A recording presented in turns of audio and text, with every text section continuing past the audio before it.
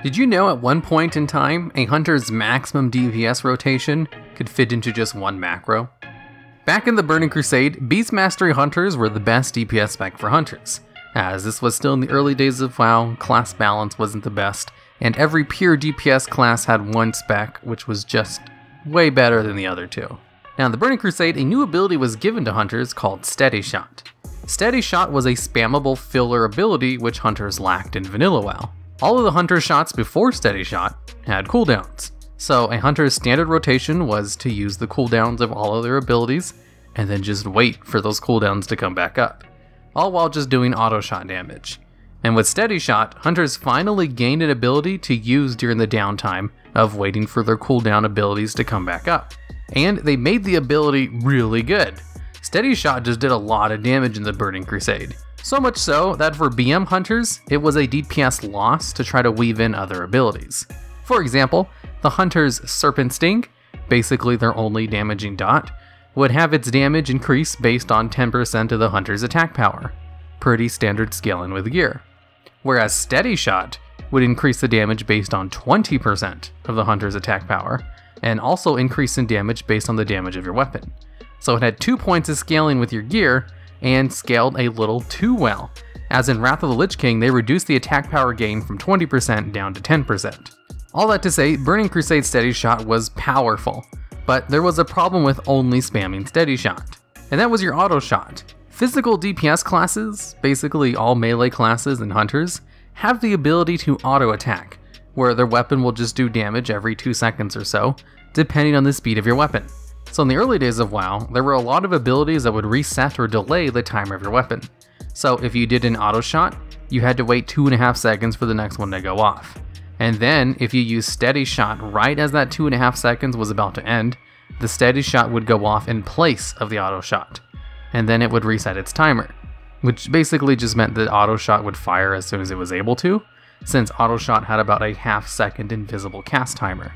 But it would never be able to fire if you just kept spamming Steady Shot after that, causing you to miss auto shot damage, which is known as clipping your auto shots.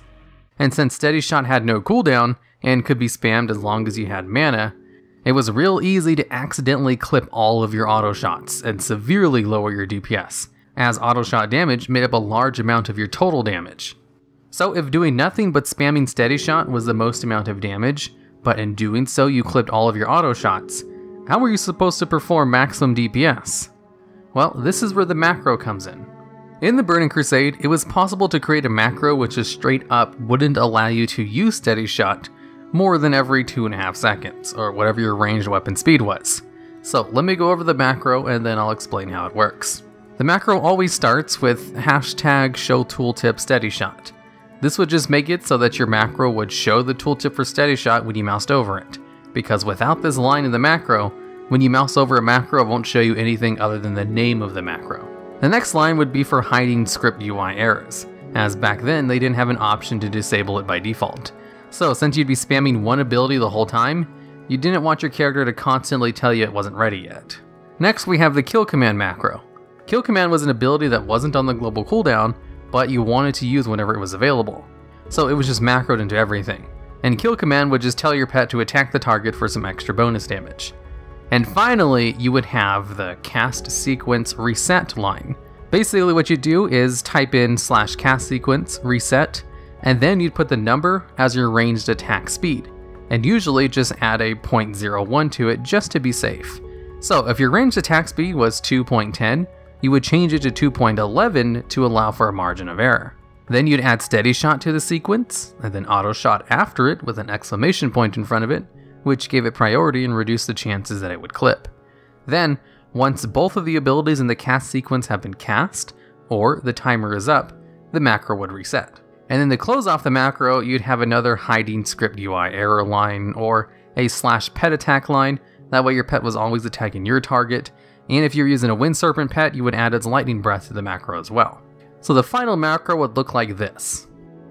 So with this, spamming the button will allow you to use Steady Shot, and then would wait just enough time for your auto shot to go off before starting the cast of the next Steady Shot, allowing you to perfectly weave your Steady Shots with your auto shots without clipping any of them. And hunters would do perfectly reasonable DPS with just this macro alone, and manually using your 2 DPS cooldowns off cooldown, Bestial Wrath and Rapid Fire. Now, the reason this was basically a Burning Crusade only type thing was because they changed a few things about the game after this. In Wrath of the Lich King, they made it so you could no longer clip your auto shots, so you didn't have to worry about weaving in any of your abilities to let the auto shot fire. And they also nerfed Steady Shot to no longer be ridiculously good, and kinda just nerfed BM as a whole. And they also messed with the castsequence macro line sometime later on in WoW's history. Not that you'd really need it, since you don't need to worry about clipping your auto shots anymore. Basically, if you didn't have to worry about clipping your auto shots in the Burning Crusade, you wouldn't really have to worry about having a complicated macro. You could just spam Steady Shot as much as you wanted, and then just add Kill Command to the ability in a macro. You technically could macro your other 2 DPS cooldowns to the macro as well, as neither was on the global cooldown, but a good player will know the best time to use cooldowns in a boss fight, so you kinda want to activate those manually. And there you have it, the 1-button hunter rotation.